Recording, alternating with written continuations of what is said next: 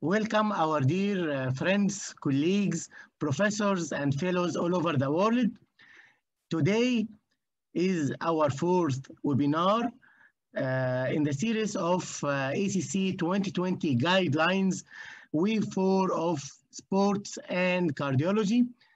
It is our honor today to have two of the most eminent speakers and consultants of sports cardiology in Egypt and internationally very well known, our dear Professor Dr. Yasser Ala. Dr. Yasser is a lecturer of cardiology at Ain Shams University and a very well known consultant cardiologist and cardiovascular rehabilitation program at Ain Shams University. And it is our honor also to introduce our dear friend, Professor Dr. Hani Shahidi.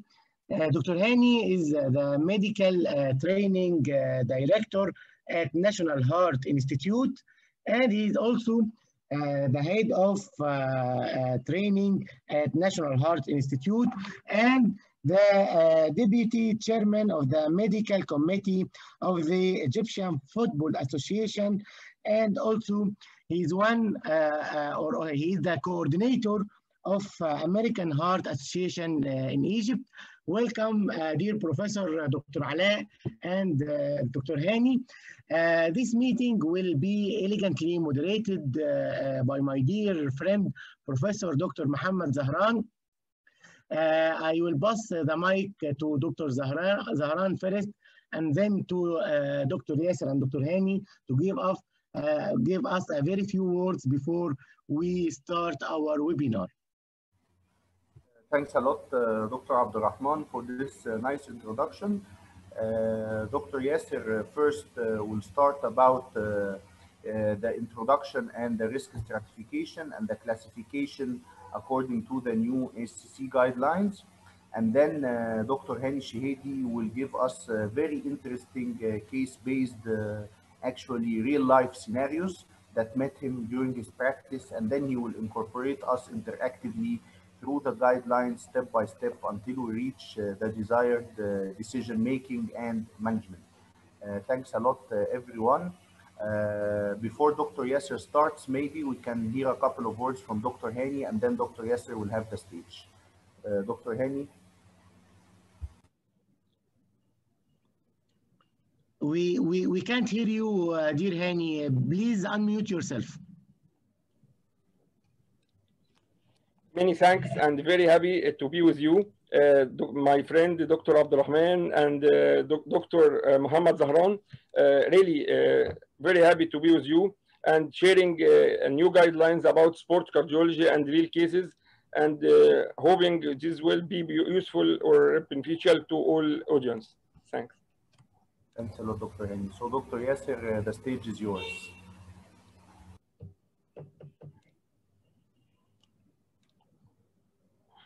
Sharing.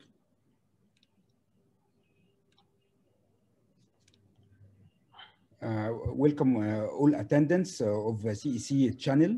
Welcome to Muhammad Zahran, Dr. Hani. We'll tackle today the introductory part of new ESC guidelines on sports cardiology and exercise in patients with cardiovascular disease.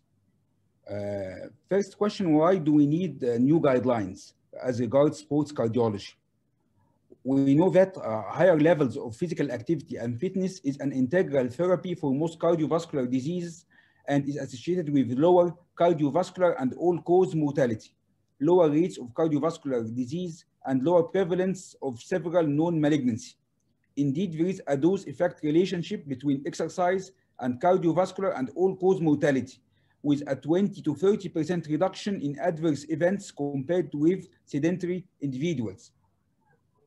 But on the other hand, exercise can paradoxically trigger life-threatening ventricular arrhythmias and sudden cardiac arrest in individuals with cardiovascular disease, especially previously sedentary or advanced cardiovascular disease.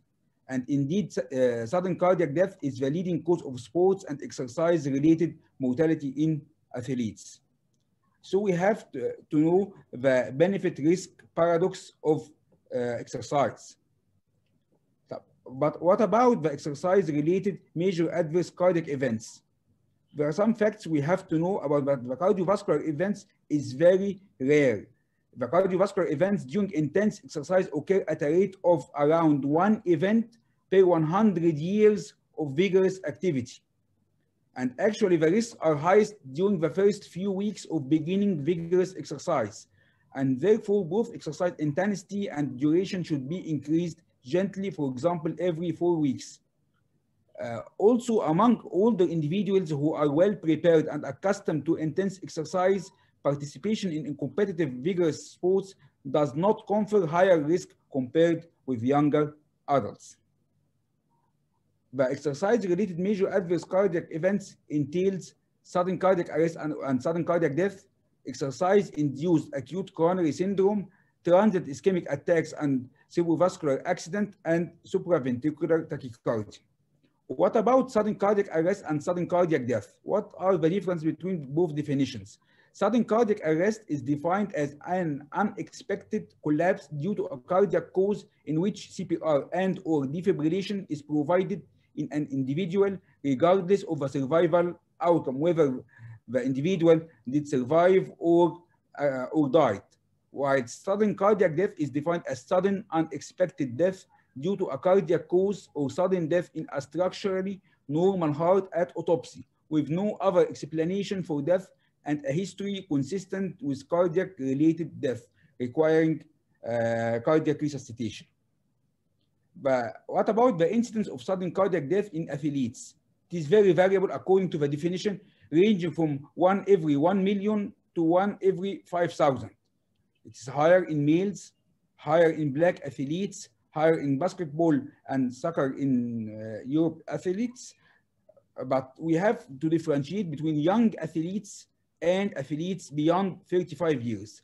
Whereas the main cause of sudden cardiac death in young athletes is genetic, congenital, or autopsy negative sudden unexplained death.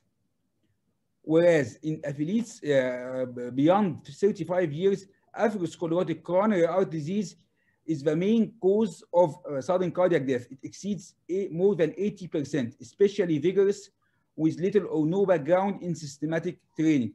That's why the arrangement of these guidelines differentiate between sudden cardiac death in young athletes, where the main cause is genetic or congenital structural disorder, channelopathies, autopsy negative sudden unexplained death syndrome. And here, pre-participation cardiovascular screening is controversial. What it is recommended by many experts to do history and physical examination or by ECG. Echocardiography may identify structural disorders. However, there is no sufficient evidence to recommend an echo or routine screening so far. Whilst in sudden cardiac death in older athletes, the cause is mainly due to atherosclerosis, coronary artery disease in more than 80%. So pre-participation cardiovascular screening, exercise ECG testing should be reserved for symptomatic athletes or who are deemed at high risk based on the scoring system of the European guidelines. Here is the differentiation between both categories, between sudden cardiac death in young competitive athletes. Below 35 years, we have hypertrophic cardiomyopathy, coronary anomalies may account for about 60%, whereas beyond 35 years old, the coronary artery disease accounts for around 80% of the causes of sudden cardiac death. So we have to do pre-participation cardiovascular screening is being considered in these guidelines. So these new guidelines, they aim to minimize the risk of adverse events in highly trained athletes. In addition, as most exercising population are engaged in leisure sport and solo recreational exercise, and unlike elite athletes, they are at higher prevalence of risk factors for atherosclerotic and established cardiovascular disease. So the guidelines are attempts to minimize the risk for highly trained athletes and also for individuals undergoing recreational exercise or not accustomed to exercise before.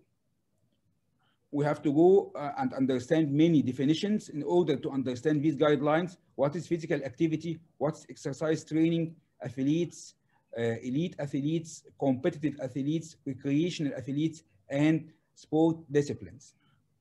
The first definition, what is the difference between physical activity and exercise? The physical activity is defined as any bodily movement produced by the skeletal muscle that results in energy expenditure, whereas exercise or exercise training is physical activity that is structured, repetitive, and purposeful to improve or maintain one or more components of physical fitness. So the exercise is structured, repetitive, and purposeful. These are the components of the expression of the physical fitness. This is to improve the cardiorespiratory domain or morphological domain, muscular domain, metabolic domain in terms of glucose tolerance, lipid metabolism, or substrate oxidation, and motor domain. These are the components of the physical fitness. So what about the athletes? The athlete, whether young or adult, amateur or professional, who is engaged in regular training and participates in official sports competition. They are categorized according to these guidelines as suggested into elite athletes who are involved in the national teams, Olympians, or professional who exercise more than or equal to 10 hours per week. What about competitive athletes in high school, college, or master club level? Those who exercise more than or equal to 6 hours per week, but the recreational athletes for pleasure or leisure time who exercise more than or equal to 4 hours per week. So how to write an exercise prescription? We have to know the basic tenets of exercise prescription. It involves, it is in the acronym, what's known as FIT. We have to prescribe exercise in terms of frequency, whether number of sessions per week and or bouts of session, the intensity of exercise. We will discuss this later on. The timing of exercise, the duration of a program, the type of exercise, whether endurance, running, cycling, or rowing, strength or resistance training, or flexibility training, or coordination and balance. Mode of exercise training, whether aerobic versus anaerobic or muscular work. What is the difference between aerobic exercise and anaerobic exercise? The aerobic exercise, these are the activities performed at low intensity, mainly due to aerobic glycolysis, or beside it, we can involve fat metabolism or beta oxidation. Whereas the anaerobic exercise, these are high intensity exercises to a limit unsustainable by oxygen delivery and to be processed mainly by anaerobic glycolysis. The aerobic exercise involving dynamic activities, whereas anaerobic exercise sustained isometric muscle action. The aerobic exercise, as we know, cycling, running, swimming, performed at low to moderate intensity, whereas the anaerobic exercise, it involves mainly intermittent high intensity exercise. So how to measure exercise intensity? How to assess that this activity is high intensity, moderate intensity, or low intensity exercise? This is most critical. It is either assessed either in absolute intensity, the rate of energy expenditure during the exercise in terms of kilocalories per minute or METs, as we do in the exercise test, as we all know, regardless the individual doing the exercise. Whereas the relative exercise intensity refers to a fraction of the individual maximal power that's maintained during exercise. It is tailored according to the individual who performs the exercise. But basically, this performed were available based on the cardiopulmonary exercise test, or which is done by the maximal aerobic active capacity, which is known as the VO2 max. It can be also expressed as percentage of the maximal heart rate. But for example, if we did an exercise test and we started with a basal heart rate of around 60 and we reached 160, the heart rate maximum will be 160. And the achieved exercise, it will be as a percentage of what achieved, for example, by 120 over 160, around 70% of the maximal heart rate. Another way to assess it is as percentage of a person's heart rate reserve. From the same example, I started with a heart rate of 60 beats per minute, and at the maximum exercise, I achieved around 160. So the difference is regarded as the heart rate reserve, which is 160 minus 100 will be about 100. If I want an exercise to achieve around 40% of the heart rate reserve, so we can add 60 plus 40 times 100, this will be achieved as will be 100 beat per minute. It resembles, it's around 40% of heart rate reserve. The intensity can be also monitored using the rate of perceived exertion scale, which is the Borg scale. For example, the talk test, I can exercise without interruption of my talk, or whether the exercise is so severe that it interrupts my talk. This is the definitions according to the previously mentioned definitions. We can divide the exercise testing into low intensity, moderate intensity, and high intensity or very high intense exercise according to the previous definition. Whether VO2 max less than 40, from 40 to 70%, 70 to 85, or exceeding 85%. Heart rate maximum, that is the same. Heart rate reserve less than 40, 40 to 70, or 70 to 85, or beyond 85, or rate of perceived exertion by Borg scale ranging from 10 up to 19. This is how we divide the intensity of the exercise, or gauge the intensity of the exercise. What about the definition of the training volume? It is the product of the exercise intensity, for example, by METs, and the duration. It is suggested that the minimal activity will be around 1,000 kilocalories per week, as we see in many of our smart watches or mobile applications, how much kilocalorie we have burned per week, or about 10 METs per hour per week. This is the minimal activity we need to achieve a minimal training volume, and should be increased weekly by 2.5% or 2 minutes duration. So as we mentioned, we have aerobic training and resistance training. These are the types of exercise. What we can say that the aerobic training, we can divide it into low, moderate, or high intensity. What about resistance training? How to be described? While weightlifting or weights, is it moderate or high intensity, or what? It is prescribed in terms of 1 repetition maximum. This is the maximum amount of weight I can hold. I can lift throughout a range of motion with 1 repetition. So I can lift in for a single time 20 kilograms. This is what's known as 1 RM, 1 repetition maximum, or through 5 repetition maximum. This is the maximum amount of weight that can be performed 5 times, either 1 RM or 5 RM. Resistance training using less than 20% of 1 RM is generally considered aerobic endurance training. It is not a muscular training. If I exceeded 30 to 50%, 15 to 30 times, it is a muscular endurance training.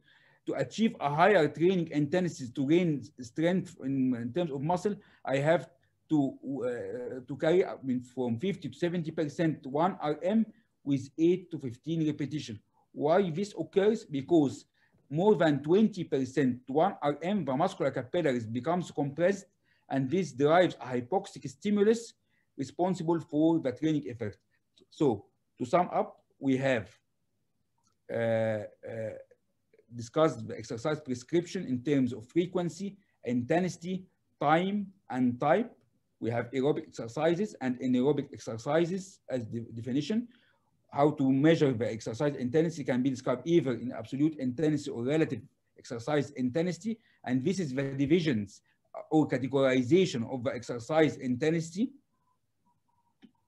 and how we measure the resistance training in terms of 1 repetition motion. Repetition maximum, 1 repetition maximum, 1 RM. And these are the sports disciplines of all the categorization or different sports. Some sports depends on the skill, and this minimal affects the heart rate or blood pressure, such as golf, sailing, shooting, table tennis. These are skill sports. Power sports, mainly we are weightlifting or wrestling. Other endurance exercise that maximally has a maximal effect on how, in terms of heart rate, cardiac output, or volume of training, and cardiac remodeling, such as mid to long distance swimming, running, skating, and some sports, a combination of both power and endurance, like football, tennis, volleyball, or water polo. But these guidelines made a new addition to this categorization. We have to know what is low, what is medium, what is high, in order not to go through many sports. So we have to know which is high intensity sports. For high intensity sports is weightlifting, wrestling, boxing. These are the high intensity power sports. Other sports like competitive football, competitive basketball, competitive handball, or single tennis, these are high intensity sports. As regards endurance, we have pentathlon or biathlon, خماسي, ثنائي, ثلاثي, the long other long distance skating. These are the high intensity sports that you have to screen before undergoing these exercises. What about but some like tennis double ball, they are medium intensity exercises. Just jogging, it is a low intensity exercise. So to sum up, we can categorize sports to different whether skill, power, endurance, or mixed. The high intensity sports, we are the wrestling, weightlifting, competitive football, basketball, handball, hockey, fencing, long distance skating, Olympic sports. These are the high intensity sports. We, in the previous section, we have discussed different definitions who are athletes, different types of exercises. Here we come to the exercise recommendation in 3 categories: in healthy individuals, in risk groups, or in the elderly. What about the exercise recommendation in healthy individuals without any cardiovascular disease or cardiovascular risk? As we all have mentioned before, there is a dose-effect relationship between exercise and cardiovascular and all-cause mortality. So the European guidelines recommends that healthy adults of all ages should perform a minimum of 150 minutes of moderate intensity endurance exercise training over 5 days, or 75 minutes of vigorous exercise per week over 3 days, with additional benefit derived by doubling the amount to 300 minutes moderate intensity or 150 minutes of vigorous intensity aerobic physical activity per week. And these are the recommendation class 1 level of evidence A, as regards whether minimum 150 moderate or 75 vigorous, and to be gradually increased to 300 moderate or 150 vigorous intense aerobic exercise is recommended for all healthy adults, with multiple sessions of exercise spread throughout the week on 4 to 5 days a week, and preferably every day of the week are recommended, and regular assessment to promote adherence and support in terms of increase in the exercise volume over time are recommended. Second, we'll discuss the exercise recommendations in risk groups. This is the proposed general algorithm for cardiovascular assessment in asymptomatic individuals aged beyond 35 years and possible subclinical chronic coronary syndrome, what we have to screen for before engaging in sports. First of all, we have to ask ourselves 2 questions. What is the cardiovascular disease risk, and what is the intensity of the physical activity I'm going to practice? If the cardiovascular disease risk is low, and also I am physically, that means that I have no cardiovascular risk factor at all. I am not hypertensive or diabetic, and I am physically active. I don't want to do any further investigation, or no, there is no restriction at all. Whereas if I have a high cardiovascular risk, whether I have one or more cardiovascular risk factors, or I am leading a sedentary life, I took the decision to undergo physical activity or exercise, I can ask about the intensity of the physical activity. If low or intermediate, I will not do any further investigations, no other restrictions. If it is high or very high physical activity, as we have discussed before, the high intensity physical activity, I have to do a risk assessment by medical history, physical examination, score, and by ECG. If they are normal, no further investigations or restrictions are deemed necessary. If abnormal, I have to do a maximal exercise test, or if there is a very high cardiovascular risk, I can do functional imaging or coronary CT. If revealed high risk feature, I will go for an invasive coronary angiography. And these are the recommendations and class of evidences for individuals beyond 35 years who have, with low to moderate cardiovascular disease risk, the participation of all recreational sports should be considered without further cardiovascular evaluation. And when I have to do for competitive athletes, I have to do cardiac screening with family history, symptoms, physical examination, and 12-lead resting ECG.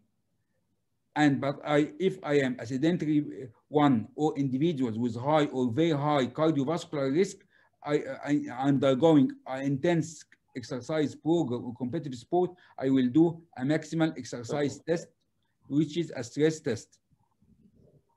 In other very high risk individuals, I can do the coronary CT angiography or functional imaging can be resorted to. And this is the risk stratification as highlighted in previous guidelines, whether I have very high risk individuals with established cardiovascular disease, if I am diabetic with target organ damage, severe CKD, score risk beyond 10%, or family history of atherosclerotic cardiovascular disease. Also, we have to stress if I am type 1 diabetic patient with long duration beyond 20 years, I am at very high risk. High risk individuals be high a single elevated risk factor like LDL cholesterol beyond 190 or blood pressure exceeding 180/110, positive family history, diabetes without target organ damage, with diabetes exceeding 10 years, moderate CKD or risk score between 5 to 10%, and other moderate risk patients like type 1 diabetes mellitus with duration less than 10 years or score between 1 and 5, and low risk with calculated score less than 1%. This is for individuals, healthy individuals beyond 35 years age. What about exercising in an obese patients? Do I have benefit? Yes, we have a benefit in terms of reduction of intra-abdominal fat, increase in the muscle and bone mass, attenuation of weight loss, induced decline of resting energy expenditure, reduction of blood pressure, improvement in glucose tolerance and lipid profile, positive influence on maintenance of weight reduction, positive effect on well-being and reduction in anxiety and depression. What about exercising in patients with hypertension? Do I have a benefit in terms of blood pressure reduction? Yes. Moderate intensity dynamic aerobic exercise for 5 to 7 days per week, and can I have a mean reduction in systolic blood pressure of 7 millimeter mercury and diastolic blood pressure of 5 millimeter mercury, with further additional resistance training will be highly effective and further blood pressure reduction. So we have an additional benefit here in terms of resistant exercise, whether in obese patients and or hypertensive patients. But what about antihypertensive treatment? Number one, beta blockers are prohibited in certain competitive sports as shooting because we induce bradycardia and may cause negative effect on exercise tolerance. Number two, diuretics are prohibited in all competitive sports. So patients with hypertension undergoing competitive sports, I will not prescribe for them diuretics. And the drugs of choice will be ACE inhibitor, ARBs, and calcium channel blockers are the preferred drugs of choice. Non-selective, non-steroidal anti-inflammatory drugs for musculoskeletal pain may raise blood pressure, so we have to take them cautiously. If blood pressure is uncontrolled, I have to temporarily restrict the patient or the individual from undergoing competitive sports except for skilled sports. Also, when blood pressure is controlled in high-risk patients with hypertension-mediated organ damage, I have to avoid weightlifting. These are some precautions we have to take in hypertensive patients contemplating doing exercise training. What about exercise and dyslipidemia? The exercise can reduce triglycerides up to 50% and increase HDL by 5 to 10%. However, its effect on LDL is very minimal. So with reduction by up to 5%, with shift of atherogenic small dense LDL to larger LDL particles in a dose-dependent fashion. So we have to take our statin medications regardless the effect of exercise, because the effect of exercise is very minimal on LDL. Also, patients with significant dyslipidemia and high LDL level who are deemed at high or very high risk, I can do functional imaging test or CT coronary angiography in the risk assessment, particularly in individuals with familial hypercholesterolemia. Also, we have to take care of the side effects of statins in terms of muscle pain and Soren's or tendinopathy, and we can switch to another either to another statin or use other lipid-lowering agents like ezetimibe or PCSK9 inhibitors. Also, individuals who develop rhabdomyolysis due to a statin during exercise should be prescribed another lipid-lowering agent. The last risk category we'll discuss today will be the diabetes mellitus. The physical inactivity is a major cause of type 2 diabetes mellitus, and the risk of developing type 2 diabetes is 50 to 80% higher in individuals who are physically inactive compared to their active counterparts. Therefore, patients with prediabetes or metabolic syndrome, both aerobic and resistant exercise, may prevent the development of overt diabetes. And also diabetes is an independent association with the accelerated decline in the muscular strength, and due to hyperglycemia may lead to reduced joint mobility. So the beneficial effects of exercise in prediabetes or metabolic syndrome may prevent the development of overdiabetes, and also exercising in diabetic patients may improve glycemic control, improve insulin resistance, beneficial effects on blood pressure, lipid profile, and modest weight loss. And also some observational studies have shown lower mortality in both type 1 and type 2 diabetes compared to the sedentary people, diabetic patients. And what's important is the intensity of exercise seems to be of greater importance than the volume of the exercise. It is not the matter of the duration, it is the intensity. So individuals who exercise at moderate or high intensity have a lower risk of the developing of metabolic impairment. And because the effect of exercise, it improves the skeletal muscle uptake of the glucose by a glucose independent manner, and by time it enhances this pathway and this leads to a favorable effect in terms of hypoglycemia.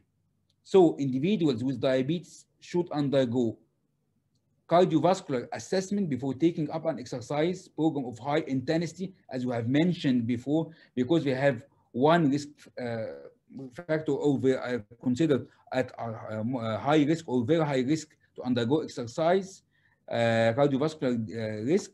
So when attempting to do high intensity exercise, we have to do a proper cardiovascular assessment in addition to glycemic status evaluation to avoid the presence of hypoglycemia. So we have to assess risk factors for hypoglycemia, history of hypoglycemic episodes, presence of autonomic polyneuropathy, and anti-diabetic treatment before doing the exercise. And these are the considerations and recommendations in patients with either obesity, dyslipidemia, hypertension, or diabetes. We have to know we added to the endurance exercises, we added aerobic exercise resistance training in whether in obese patients, well-controlled hypertensive patients, as we repeat again, well-controlled hypertension, resistance training. Also in individuals with diabetes mellitus, resistance training, we have class 1 level of evidence A in addition to the aerobic exercise training, whether moderate or vigorous. Moderate or vigorous. However, in patients with well-controlled hypertension but high risk or target organ damage, high intensity resistance exercise is not recommended. So patients with hypertension with high risk or target organ damage, avoid weight lifting. Also in individuals with systolic blood pressure uncontrolled exceeding 160, you have to avoid doing high intensity exercise until blood pressure is being well controlled.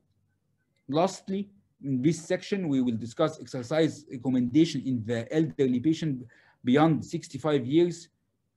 The same applies, but we have to take care about arrhythmias, increase in blood pressure, myocardial ischemia, muscular risk of muscular injuries and fractures or falls, or muscle or joint pains. However, otherwise, the same applies. Adults 65 years old who are fit with no health conditions that limit their mobility, here but we have to do moderate intense, not vigorous, moderate for at least 150 minutes per week. This is the only difference. Avoided vigorous, we avoided 300 minutes per week. We have recommending at least 150 minutes per week, class 1 level of evidence A. And we have to add some strength training exercises to improve balance and coordination and avoid falls. Also, we have to do a full clinical assessment in sedentary adults aged 65 or more participating in high intensity activity. However, in individuals who are accustomed to doing high and very high intensity activity, including in competitive sports, may be considered in asymptomatic elderly athletes at low or moderate cardiovascular risk. This is the exercise prescription. Aerobic work, strength training is recommended, and exercise for flexibility and balance. But how we can prescribe to our elderly patient to do some exercises in terms of moderate effort activities like walking, like can exercise double tennis, volleyball, water aerobics. What about the age-related intense effort activities will be running, jogging, aerobics, single tennis, football, energetic dancing. These are the intense effort activities, and these are the moderate. Moderate, like walking, is safe, double tennis is safe, volleyball is safe for them. What about the muscle strengthening activities, carrying or moving heavy loads, doing groceries activities that involve stepping and jumping, and as well as weightlifting, doing heavy gardening such as digging or shoveling? This is the muscle strengthening activities. Some of them we can prescribe to our elderly patients. So take home messages for this section: what to do or what not to do in healthy individuals. And we can recommend at least 150 minutes per week of moderate intensity, or 75 minutes per week of vigorous intensity aerobic exercise or equivalent combination thereof is recommended in all healthy adults. And we have to instruct them and increase in exercise volume, and to be done throughout most days of the week, 4 to 5 days a week, and preferably every day of the week. This is class 1 recommendation. What about special consideration for individuals with obesity, hypertension, dyslipidemia, or diabetes? We can add resistance training more than or equal 3 times per week. Whether for obese, well-controlled hypertension, and also diabetes mellitus. Whereas individuals with uncontrolled hypertension, with blood pressure beyond systolic, beyond 160 millimeter mercury, high intensity exercise is not recommended until blood pressure has been controlled. What about recommendation for the aging individuals who are fit and no health condition limit their mobility? Moderate intensity aerobic exercise for at least 150 minutes per week is recommended in all the and all patients who are at risk of falls. We can add to them some strength training exercises to improve balance and coordination on at least 2 days a week are recommended. These are the wrap up of the previous section for the recommendation for healthy individuals, patients with risk factors like obesity, hypertension, diabetes, or dyslipidemia, and aging individual. And thank you for the end of this part one, and will be completed by our professor, Dr. Hani Shahidi. Thanks a lot, Dr. Yasser, for this comprehensive introduction. Let's say this is an introduction to the approach. Dr. Yasser's lecture included, let's say, 3 parts. The first part was the definitions, the different definitions for the maximum oxygen consumption, for the exercise loads, for the intensity, for the power, for the endurance, and classification of the different types of sports according to these definitions, which is a little bit must know before you tackle these guidelines for sports cardiology. And then the second part, for me, it is the most important part for the decision making. It's more or less like the clinical assessment of a patient undergoing a non-cardiac surgery. You need to ask yourself 2 questions. What is the risk of the patient and what is the risk of the surgery? In the sports, you need to ask yourself 2 questions. What is the cardiovascular risk of the individual? And what is the cardiovascular risk, or what is the intensity or the cardiovascular risk of the sport? So when you balance the 2, or you make a match in the equation between the patient or the individual participating, whether he does not have any risk at all, or whether he's low risk or intermediate or high risk, and then you match this with the type of competitive sports that he's going to perform, whether it is a low or intermediate or high intensity sport, then you get what is the next step, which will range between, of course, in all cases, a history and examination, which will be followed by simple ECG and echo in some cases, and in high risk cases or high risk individuals going to a high intensity sport, you can reach an invasive coronary angiogram to assess the situation. And this here is very important, to match your patient to the type of physical exercise that he's going to perform. And then at the end, or the last 1/3 of Dr. Yasser's lecture, he was discussing with us special situations like the relationship between exercise and hypertension, exercise and obesity, exercise and diabetes, exercise in the elderly. So actually, in all those cases, it is well known that exercise is beneficial in all situations, but needed to be started in a graded approach. And before you prescribe the dose of the exercise, if we can use the term, the dosage of the exercise, you need to assess the risk of the patient or the individual again. And here we go to the middle part of the lecture, which is actually the most important part regards the decision making. Dr. Abdurrahman, do you have any comments to add or questions to ask for Dr. Yasser before we pass the mic to Dr. Hani?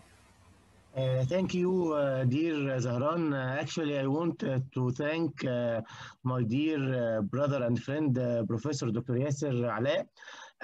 Very elegant talk and very illustrative. I think the data is or are so clear.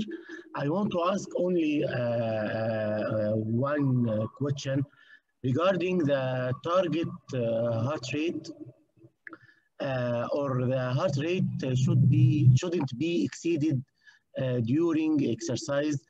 Either I know that you explained it very well, but please if you can go back to that slide regarding the calculation of either by the maximal heart rate, traditional way that we used to use it to calculate the maximal heart rate during our ordinary exercise testing, or using the heart rate reserve,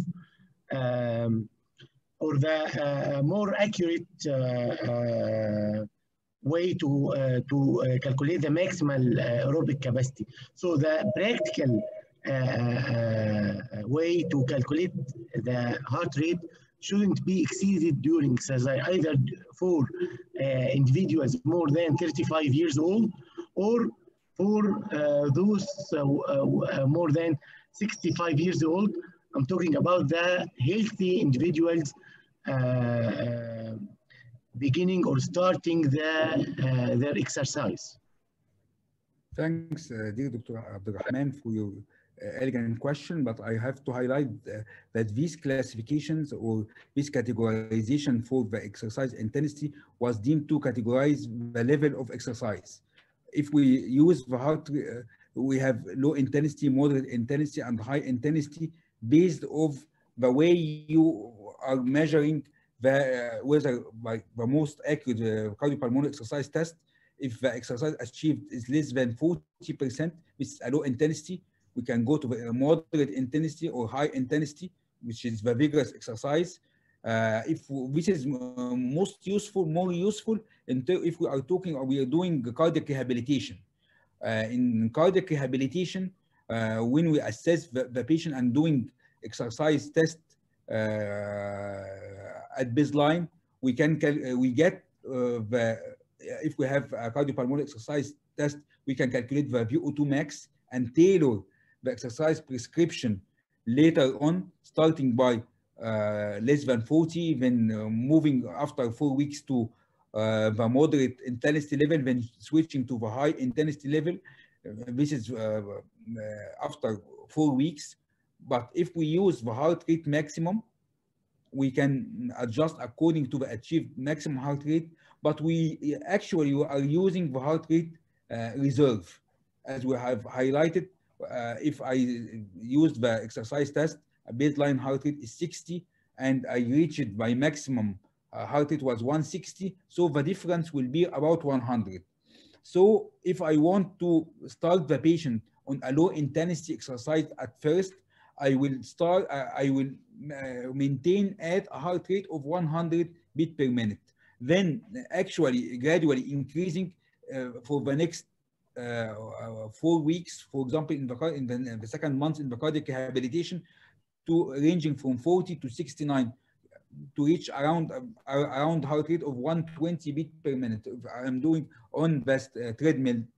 But when I want to increase the exercise to a high intensity, I would reach 80% of heart rate reserve, reaching around 140 beats per minute, and I maintain the patient for the third month if he can tolerate upon this heart rate. I don't have a maximum heart rate for a healthy individual or an older individual, but this is the level I can describing the intensity of the exercise the patient is doing. For the elderly patient, what's recommended is to be in the moderate intensity exercise. This is actually enough for the elderly patients, whereas in the healthy individuals with risk factors like diabetic patient or hypertension, I can reach the vigorous exercise level, which is achieved by 70 to 85%. Other way of talking, the high intensity level is achieved by high intensity sports, as I've mentioned before. Thanks a lot, dear Dr. Yasser. That is the point I want you actually to stress on how we can calculate the heart rate reserve. And thank you for elegantly illustrating this point. Hello, can I have a question to Dr. Yasser? I'm Haitham Suleiman. Of course, Haitham, go on, please. Thank you, Yasser, for this elegant presentation. I want to have your personal opinion about professional sports or athletes with hypertension.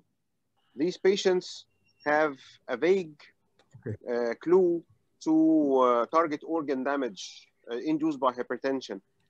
Some of them are already having the normal hypertrophy of the athlete's heart and uncontrolled hypertension, especially if they are in their late 20s or 30s. So how can I differentiate between these athlete heart and changes due to hypertension, especially if the hypertension is moderate, because this will affect my recommendation for them to stop their competitive sports or stop weightlifting. So what's your opinion about this vague group of patients? The patients with athlete heart that got hypertension, and I cannot differentiate between this is a normal hypertrophy or physiological hypertrophy or hypertrophy due to the hypertension. Thanks, Dr. Haitham, for the question. This is a question with some arguments to claim whether the athlete heart of hypertrophy is due to the uncontrolled blood pressure or whether it is due to the training or the weightlifting he is doing. Actually, we can depend upon other factors, like whether his blood pressure, we can monitor his blood pressure, whether it is controlled or not. It is suggested also by the guidelines to monitor with microalbuminuria or not. We can assess also the other factors, like if he has a diastolic dysfunction. This is with he has a pathological hypertrophy rather than a physiological hypertrophy. If we can find diastolic dysfunction grade 1, this is with the LVH due to hypertension rather than physiological hypertrophy. He will have normal diastolic function. Blood pressure is controlled or not. But the guidelines here stresses upon the control of blood pressure. If we have a blood pressure is controlled, he can continue. If he has target organ hypertension mediated organ damage, we cannot say due to LVH alone. This will be argumentary viewpoint. We will depend upon other factors, whether microalbuminuria is present or not. He has suggested by guidelines other fundus examination, retinal, if retinal capillaries are affected or not. This, I think, will be what determines whether to recommend this or not.